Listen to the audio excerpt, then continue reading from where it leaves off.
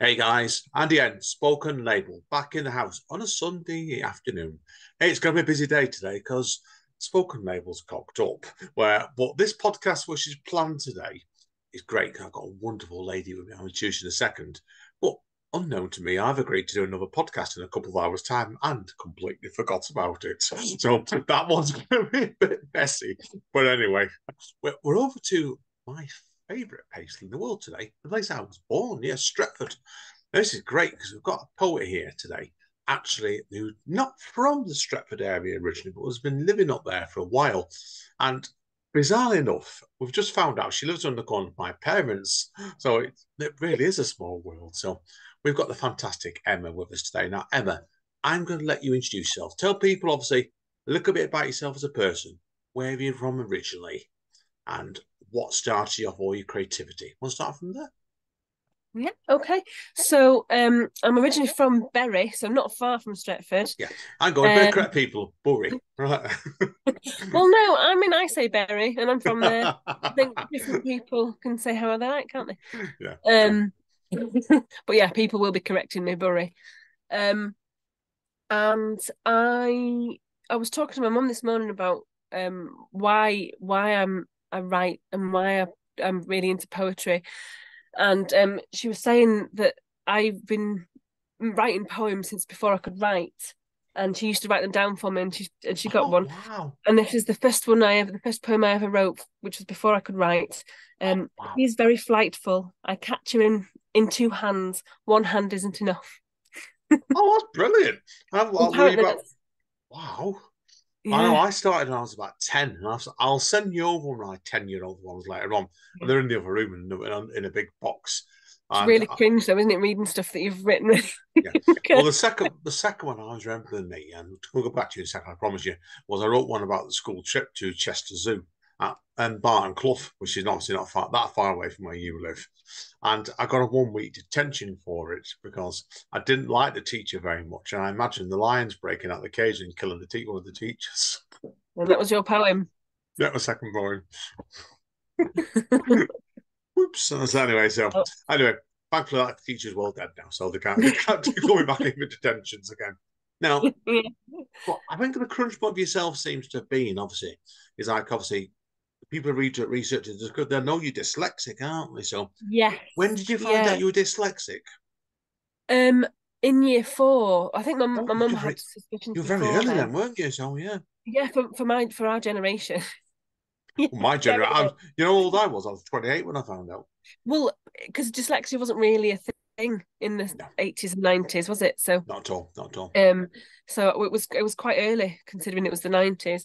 And my mum sent me to a tutor who's I remember her, Felicia Isaacs. I remember sitting in her back room, and the only instruction my mum had given her was, I don't care what she writes as long as she enjoys it. And so I would sit in Felicia Isaac's back room writing poetry. And that's obviously what I wanted to do. I wanted to write poems, I wanted to write, and I wanted to yeah, and it's just really strange because it's been such a struggle actually writing things down. Um, but because all of these ideas in your head that trying to, well, what how do I get that out of my brain?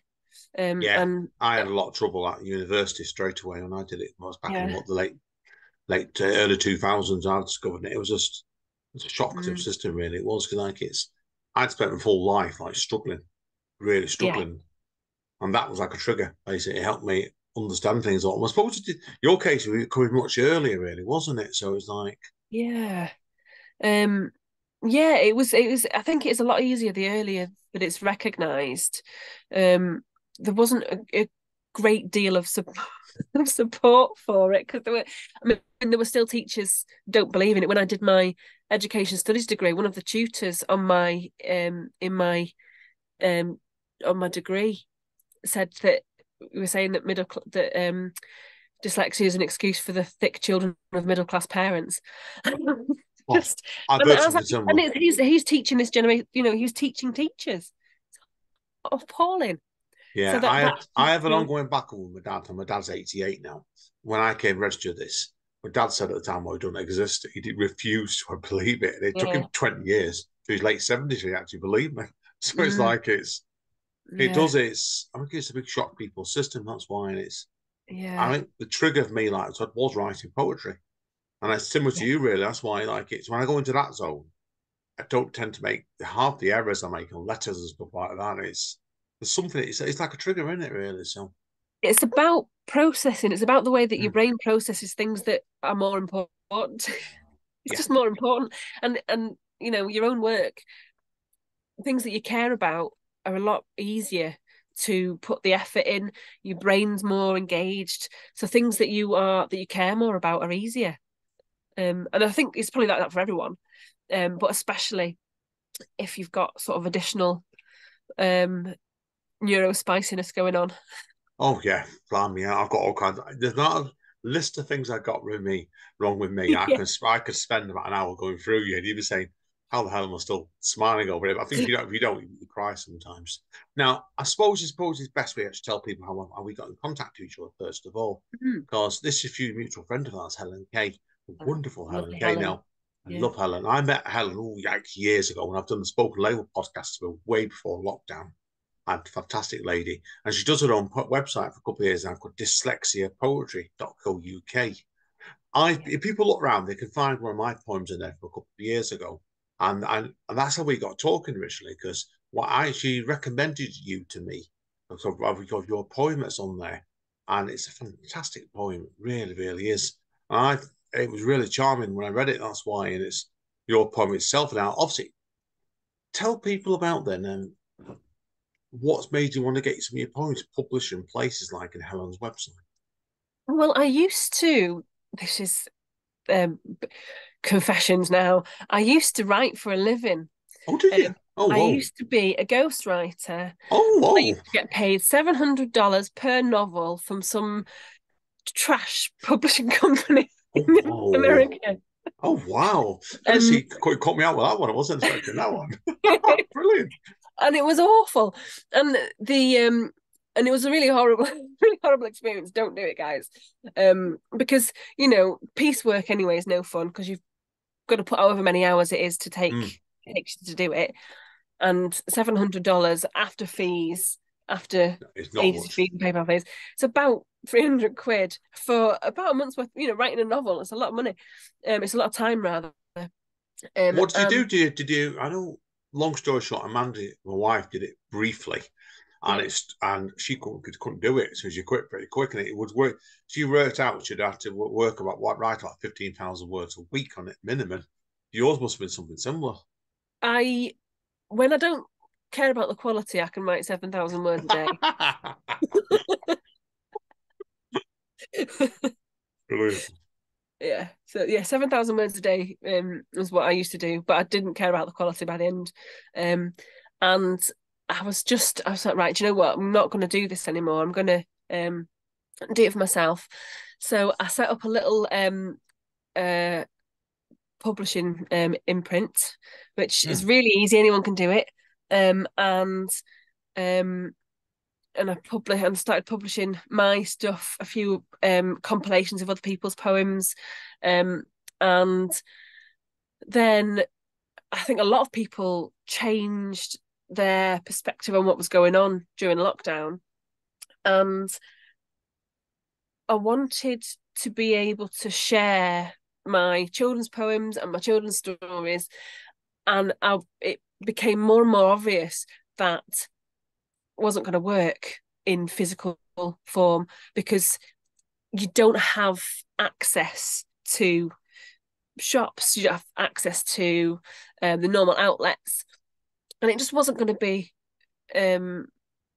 work. People weren't going to be able to access it, and also not everyone can afford to buy however many books for their children, and people want to read to their kids.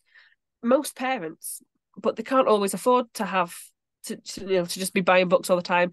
And libraries are shutting left, right, and centre. I don't Oh, want to they get are. too political, but Well, we there's could all get stuff going political on. because there's controversy around Stretford's library at the moment, but we'll come on to that Oh another day, yeah, right? See, but I yeah, hear things, even though I don't live in the area, right?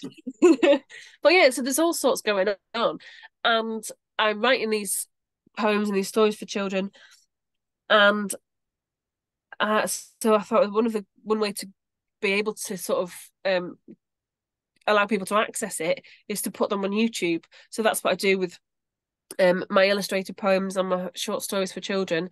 And I put the text up there because not all parents who want to read to the children can. I mean, it's it's a reality. Not everyone can. So the text's up, and I'm reading this. So it's a read along, with the poems and the stories, and then I've started to do some of the notes for my GCSE English classes as well because I teach online. I do private tutoring, and I'm going to say all of my students have an additional need of some sort. And if it's dyslexia, ADHD, autism, some sort of processing disorder, those are children who will A, lose all their notes immediately anyway, B, forget Don't what you start told me them. on that. Yeah, I'm atrocious. Yeah. Were you like that growing up? Were you usually losing Oh, notes all the time? just stuff everywhere. Yeah. Don't know where Yeah, anything is. I'm still like that now. So Yeah. Um, and so it's on YouTube for them. So if we have the lesson, I send them the notes, but I've read the notes out and written them down, and so it's on YouTube, and they can get at it and they can rewatch it. Because if you need to overlearn stuff, you need to be able to rehear it and re-see it over and over again. And depending on how their processing stuff works, so that's what that is. So it's sort of evolved into mainly GCSE English revision for my students. But oh yeah, I am still doing poems and putting them up there. I've got some in the pipelines I'm writing at the moment. yeah. I was playing them all back this morning. I think there's 5 in there of yours, and they're all brilliant because I love the way you do the illustrations of it. So Yeah. can you go through this button? We'll call it storyboarding. I'm not sure whether it's applicable in Yeah. this case, but yeah, we'll call it storyboarding anyway. So tell us about the storyboarding in your poems that walk then. So when you're doing them, do you have the Hmm. illustrations in mind when the poem's finished, or do you do that when you're looking at doing a video for them? So I do the illustrations after the poem, and I go to Canva, and I use and there's a few illustrators on Canva that I'm really big fan of, and I use a lot of their stuff. And when I do print books, all of their acts are in the book. They're credited all in the book because even though I'm not, there's no um obligation to. I think it's nice. It's nice to just let people know whose work it is that I'm working with. And then I curate the illustration. So I will create out of several different types of backgrounds. Maybe there's different elements in, so they all come as separate elements that you have to combine. Because can't draw. So Join the I've club, right? A-level 3D design, can't draw. Well, I remember this my case was when I was at Lost Top School was young though. Right, so that's where I did my secondary at, and they actually loved I won an award I did in the second year at secondary for art of a experimental version of waves in the sea. But Oh, I'm colorblind, so I ended up doing the sea in pink, thinking it was like blue. yeah, because it's that sort of pale. Yeah, Yeah. that's why completely untypical me. But yeah, I know what you mean with it. You do like it. It does stop you sometimes. You can't do it. So, but yeah, obviously, referring back to obviously what you're doing there, listen, like it is really, really, I think it's really, really good stuff that you're doing here on this. But on your YouTube channel itself, then, has this took off in a way that you weren't expecting? Because there's so much quad content there, people look at it. Um, I so when I had my daughter Hmm. last February, I can't work out where we're up to. So about a year and a half ago, I um wrote the "I'm Coming to the World" poem for her. Ah, Um, ah. and I thought I better put that up. But I mean, there was already stuff on there. There was my chicken stuff on there. Lots of videos about me following around. This is a chicken that I'm filming. These are my chickens. This is some things the chickens are eating. It was not very exciting. Yeah, where did you rescue hens come from? Because I know that's in your bio. Yeah, obviously people are wondering. You live in Stretford with your partner, your daughter, and rescue hens. Yeah. So, the commercial egg industry um sort of rejects its hens at 18 months old, that's their cut-off point usually. So 18 months old, these aren't commercially viable anymore, get rid. And they're usually either made into dog food or fertilizer at that stage. Oh, right. I didn't know. Oh, wow. But there's a few organisations that Lucky Hens in Wigan, who I'm getting my next one from, and Fresh Start for Hens, they're a national charity. There's a few of them that will go and pick up these hens en masse and then take them to a collection point, and then you go and you say, I want 4, and then you turn up and you take away 7 because chicken maths, and then you go off and have chickens, and then they continue to lay. All my hens that I've had, rescue hens that I've had, have continued to lay for years after their commercial viability ran out. And the farmers don't want to have the hens turned into dog food. You know, they don't, they're not cruel people, but they have to be able to make money from it. And so when charities say, oh, we'll take them off your hands, they're more than happy to have that happen. They're really, some of them are really really helpful and like help the charities put them in the vans and stuff. So but yeah, so got a garden full of chickens. I'm just trying to imagine that, because there's somebody that lives in the back of where we are in Denton has got that, and you can see someone like about 30 or 40 hens walking around his front garden. Yeah, and that's why I thought of you then straight away. And his neighbours hate him because they're always making loud. They're up when they're on. Should we say they're on season? That they can be at it all night sometimes, or I keep getting told. Well, it's when they're laying, they sing this egg song, and it's ridiculously loud. They call it the egg song, and it's not a song at all. It sounds like they are being tortured. It's horrible noise that comes out. Yeah, and we had one chicken that would sing she'd stop laying, and she carried on singing the egg song whenever anyone else laid. She's like, "Oh, there's an egg!" Like, it's not your egg. It's not your egg, Miriam. Come down. It's like, no, there's an egg. Like, yes, but it's not yours. No, Get away. No. Oh no, I can imagine. That's all I'm going to say. Definitely with that. So, anyway, let's get back to your writing anyway. Then that's what we're really here for today. Although it's fascinating, your hen stories. And do you have any sort of more plans for your creativity? Then, where do you think you'll go next with it? I've got a few more poems, children's poems I want to do. So the jungle jellyfish one I really liked. Well, people will be hearing that in the second half, and I adored that one. And that had about 5,000 views. I was really impressed. But I'm doing another one, but it's sort of mental health themed, and I think, because I keep snails as well at the moment. Oh, do you? Oh, whoa. Yeah, I'm currently breeding giant land snails. So what, you like the good life? You like the good life, then, are you? Having like a zoo in your house, then, basically. Well, my partner's not massively into the snails, so they live in the garage. We call it my laboratoire. Wow.